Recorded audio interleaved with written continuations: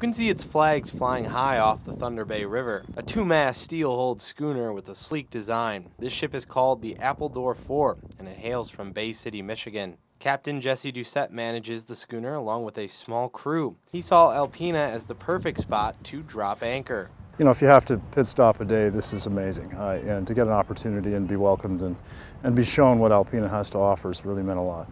The ship serves two purposes, environmental education and sailing training, which is what brought the Appledore 4 to Alpena. 4 Naval Sea Cadets along with the crew left Bay City on Saturday. The cadets are learning how to sail this maritime vessel to prepare for their future aboard a ship. I've never sailed before, so this was the first time for me, and it's been absolutely incredible. Kelsey Ampey is one of the 4 Sea Cadets. She's been building her skills on the deck, but she's also been building a nice little crew on board. I mean, you see two different vibes when you're in Sea Cadets. You see their closeness and teamwork, or you'll have the opposite, which thankfully we see more teamwork and things. With a good chunk of summer left, you can expect to see the Appledore 4 in the near future. I really plan on making Alpena a good mid-voyage stop at least once or twice more.